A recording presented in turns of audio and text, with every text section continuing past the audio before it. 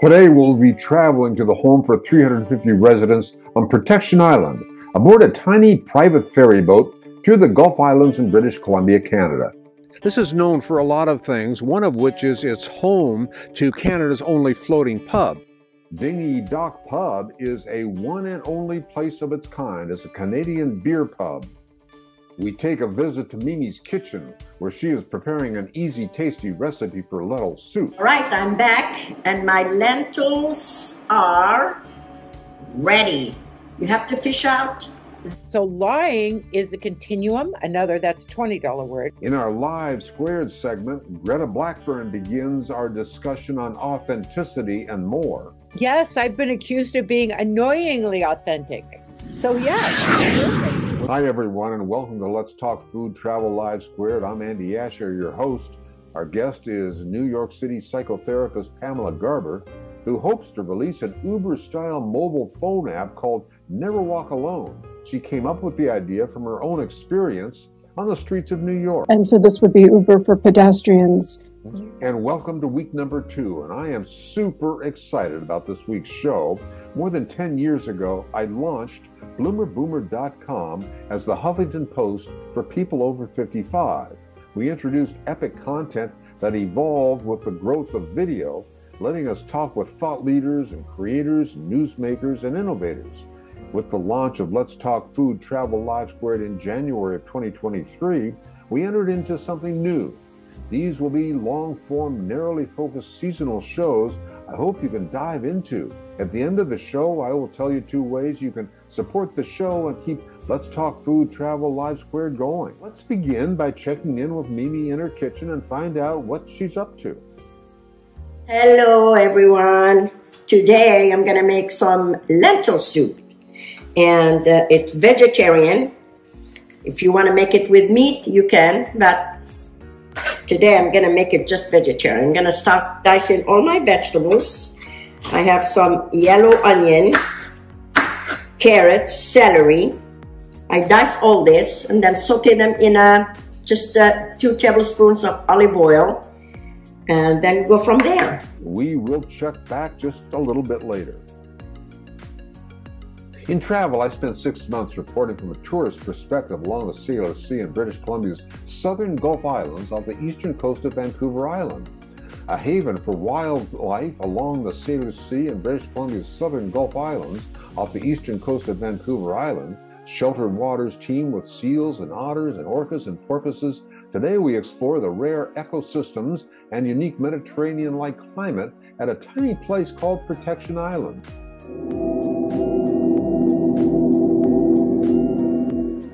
We are heading today to Protection Island, British Columbia, on a tiny private ferry boat that locals depend on for grocery shopping in the bustling downtown of Nanaimo, British Columbia. And Protection Island is a tiny island about 20 minutes northeast of Nanaimo. It was originally named Douglas Island after James Douglas, the first governor of the colony of Vancouver Island and British Columbia. It was renamed Protection Island in 1960, but it has a much more colorful past.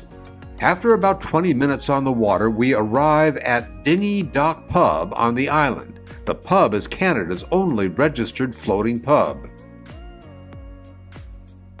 But there are other things that make this place unique, which includes people using golf carts primarily to get around without any cars around. Now, for people who have to commute to work, well, what they do is they'll jump into their kayak or get onto the ferry, or they'll have their own motorboat, because it's not too far from the next biggest city nearby, which is Nanaimo. More about that colorful past. On January 17, 1853, the 2 killers of the local Scotchman Shepherd were tracked down that same day on the southern point of the island, which became known as Execution Point. On January 14th of 1913, the captain of a ship ran aground at Execution Point. The ship exploded moments after the crew safely escaped, but the explosion shook buildings back in the town of Nanaimo. No one was injured. My advice, make sure when you come to the island that the Dingy Dock Pub is open for business.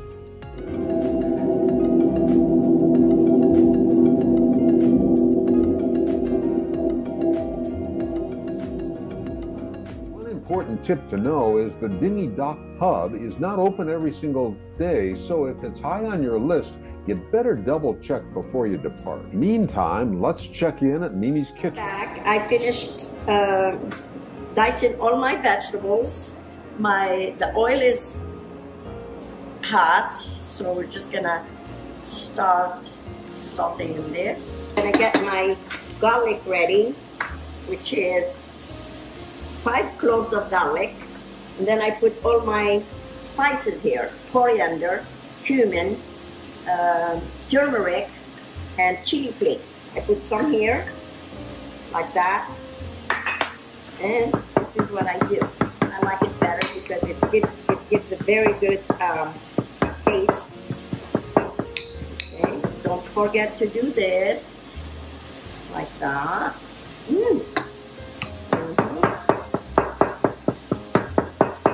There you go.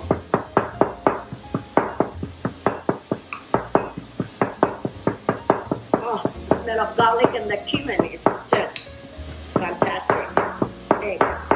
This is how my mother did it, and this is how I do it.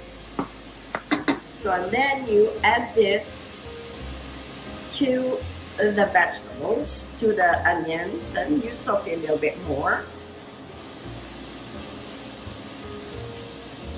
You let them get a little bit translucent before you add anything else. Before you add anything else, you just, yeah, there you go. You add the rest of the spices, tomato paste, fresh tomatoes, bay leaf, and you're ready to put your lentils in there and your broth. And you will have a wonderful, wonderful lentil soup. A little spicy. You can always put more spices if you like. I make it a little not too spicy, you know. It's so I think it's time for me to add my tomato paste. Gives this umami taste. You know, it just gives you a nice depth on your in your cooking, in your soup. So you add a little of that. There you go. You add all the spices. I put them all together. I love cumin, so I put a bunch of it. For 1 pound of lentils, I put 1 tablespoon of coriander, 1 tablespoon of cumin, half tablespoon of turmeric, and some chili flakes, or Aleppo pepper, or harissa, whatever you have spicy you put. All right, now you add your tomatoes. All right. All right. I think it's time to put my my broth and lentils. Okay. Lentils go in with the bay leaf. Okay. Oh yeah. There you go. There you go. And the hot broth, homemade vegetable broth. You can do chicken broth. You can do water. Now I'm ready to put salt and pepper and let it cook. See you later when it's all made up, and I will show you how it looks. There you go. Talk to you later. Thanks, Mimi. I am looking forward to it. It's been a cold and rainy one here, and nothing sounds better than lentil soup. Never walk alone is a chilling reminder for anyone who is a walker, whether to work or school or simply for exercise. A New York City psychotherapist, Pamela Garber, created the concept for an app after listening to her clients' fears of violent crime in the city. Then in June, she was randomly punched by a homeless person while walking on the Upper East Side of New York, and police were unable to arrest her attacker. Pamela Garber is our guest today and talks about her personal nightmare that changed her focus in hopes of helping others. Everyone knows Uber, and so this would be Uber for pedestrians. You are a member of this intranet that accesses the app, and of course you're vetted to be able to be a member. There's been some, checks and balances, let's say, for you to become a vetted member, but now you're a member. And through that, you then look in your phone and utilize, putting your address in, and your picture is there already with your cell.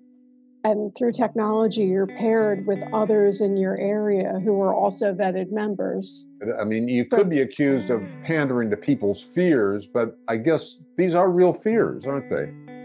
Yeah, and the pandering I usually associate with something being forced. And I'm a big free will person. It's the libertarian in me. So the freedom of people deciding to participate in something, is something that is a key, essential ingredient to this. Do you have any advice for others who are, pondering the idea of an entrepreneurial future for themselves? Yeah, well, okay, so writing down what their idea is, writing down who their idea is best suited for, writing down why they want to be the one to participate in this idea, and how with anything in life, you want to know your strengths and weaknesses, right? You want to know your assets and liabilities, write all that out too. Sweat equity counts as an asset. Literally, if you're someone who's tenacious and you have a lot of energy, but maybe not the capital, you still have assets. So writing down your assets and liabilities. Well, lots of luck. Keep us up to date on how things are going, and I'm excited for you. Thank you. Thank you. Okay. I wish her so much success in her new venture. In today's Live Squared segment, my friend Greta Blackburn and I vowed to learn and improve our communication skills. We turned to Julian Treasure, a top-rated international speaker on sound and communication skills. So we are back, and I'm obviously not alone. Joining me is the multi-talented Greta Blackburn. Hi, Greta. Hi, Andy. How are you? I'm good. It's always great to see you. Now, look at this. I just want to let you know that this show is called Let's Talk Food Travel Live Squared. Now, we're together here for the Live Squared part of the name, which means, the show means it's streamed live, okay? And we are about encouraging people to live life authentically. Greta, that kind of feels like you, or at least I think it does, doesn't it? Yes, I've been accused of being annoyingly authentic. So yes, absolutely. Well, now, since the show is about speaking and listening, it made sense to hear from someone, who teaches that. And his name is Julian Treasure, who has given a few talks at TED conferences. The human voice. It's the instrument we all play. It's the most powerful sound in the world, probably. It's the only one that can start a war or say, I love you. And yet many people have the experience that when they speak, people don't listen. So there you have it. He talks about the 7 deadly sins of speaking. First, gossip. Speaking ill of somebody who's not present. Not a nice habit, and we know perfectly well the person gossiping 5 minutes later will be gossiping about us. Gossipers tend to talk, and they, if they're talking behind somebody else's back, they'll probably talk behind our back. I hate to think it, Andy, people may be talking behind our backs right now. In fact, that wouldn't be behind our backs. That would be like in front of us. But anyway, I get your point. Second, judging. We know people who are like this in conversation, and it's very hard to listen to somebody if you know that you're being judged and found wanting at the same time. I'm going to judge that comment. I'm going to judge it in the affirmative. That's a good comment. So judging can be good. Third, negativity. You can fall into this. My mother, in the last years of her life, became very, very negative, and it's hard to listen. I remember one day I said to her, it's October the 1st today, and she said, I know, isn't it dreadful? It's hard to listen when somebody's that negative. And another form of negativity, complaining. Well, this is the national art of the UK. It's our national sport. We complain about the weather, about sport, about politics, about everything. But actually, complaining is viral misery. It's not spreading sunshine and lightness in the world. We've all met this guy. Maybe we've all been this guy. Some people have a blame thrower. They just pass it on to everybody else and don't take responsibility for their actions. And again, it's one of the 7 deadly sins of life. Here's the deal. And he uses and I love this, he uses the phrase blame thrower. There's nothing more, what's the word? I'm going to be judgmental here. Sorry. I'm not gossiping though. There's nothing more, in my opinion, loathsome, going to throw in a $10 word there, than somebody who can't own their mistakes. Here's the deal. If you've done something screwy and you just own it and you just say, look, I screwed up, there's nowhere to go from there. No one can continue to be mad. But on the other hand, if you come up with a bunch of Weasley excuses and it's like, oh, it just compounds the whole thing and makes it worse. So own your stuff and it's over. Penultimate, the 6th of the 7, embroidery, exaggeration. It demeans our language, actually, sometimes. For example, if I see something that really is awesome, what do I call it? And then, of course, this exaggeration becomes lying, out and out lying, and we don't want to listen to people we know are lying to. Someone will lie about a little thing. You know they'll lie about big things. So lying is a continuum, that's a $20 word, that has no escape. You're either honest, and he talks about integrity, he talks about honesty. So you're either in honesty and integrity, or you're a weasel and you're a liar. And finally, dogmatism. The confusion of facts with opinions. When those two things get conflated, you're listening into the wind. You know, somebody is bombarding you with their opinions as if they were true.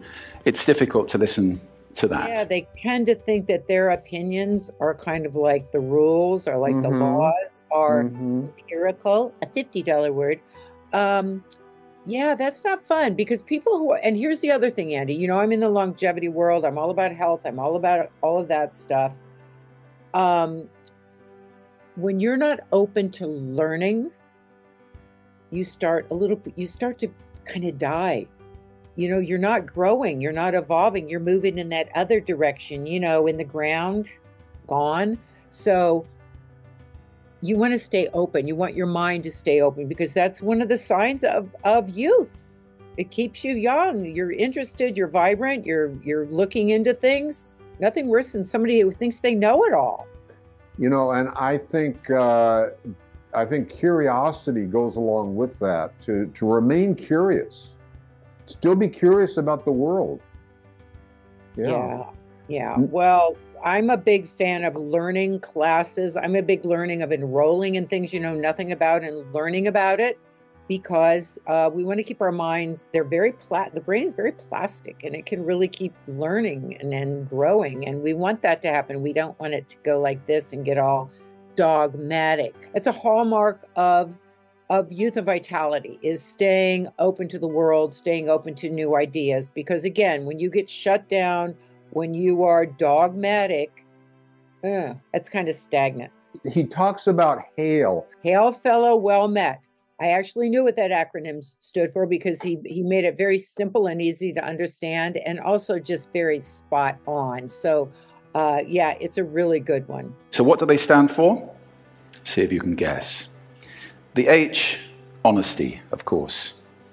Being true in what you say, being straight and clear. The A is authenticity, just being yourself. A friend of mine described it as standing in your own truth, which I think is a lovely way to put it. The I is integrity, being your word, actually doing what you say, and being somebody people can trust. And the L is love. One of his coaching tips to help speak more clearly, here is his voice exercise. The pros call this the siren. It's really good. It starts with we and goes to or. The we is high, the or is low. So you go, wee, or, wee. Fantastic. Give yourselves a round of applause. Take a seat. Thank you. the whole point of his speech is how to get people to really listen to you, how to be heard. So there's two things here. Number one, people need to be more generous in their listening, a term I stole from Werner Erhard with the S training. Be generous in your listening. Don't be thinking ahead to what you're going to say. And the other thing is, because he talks about vocal, your resonance and your register and all that stuff. Vocal fry. Here's the gossip. There's a news person on TV. I'm actually not going to name her name, but I'm talking about somebody very specific. And I'm going to be judgmental. The vocal fry, people that talk like this. Yeah, I know. And it's like, oh my God, get a vocal coach, do something. I hear people in restaurants that have vocal fry or have annoying voices, and I think, how do they get through life with that voice? So people, record yourself, listen. Do you want to hear yourself talk? Because he makes this point. People vote for president, according to him, because of a deep chest register. People vote for a deeper voice. If you want people voting for you, listening to you, cultivate your voice, please, please, please. We. Oh. You know, I learned a lot. Hopefully others did too. Be careful what you ask for, Andy. You asked me to come on. Here we go. I'm sure glad I did.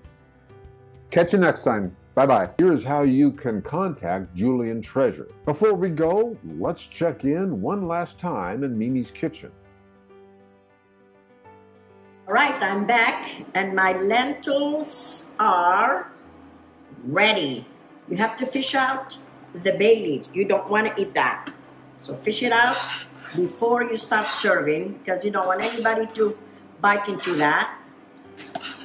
Okay, all right, this is the second one. We're done. I'm gonna add my chopped parsley and coriander. See that? Oh, so good. Now, stir a little bit in there. Look how pretty it is. It's beautiful. Woo! Time to eat. I'm gonna serve it in this super cute bowl that I got from Andy one day. So I love it. There you go. Oh my. Et voila. And guess what I'm gonna add in here? I made some jalapenos. You know, I crushed them, fresh jalapenos, not cooked. Crushed them, put garlic and salt and olive oil, and just leave them in the fridge. And then you put a little bit in your soup or in your food, and it gives you the heat and a wonderful, wonderful taste of the Mediterranean.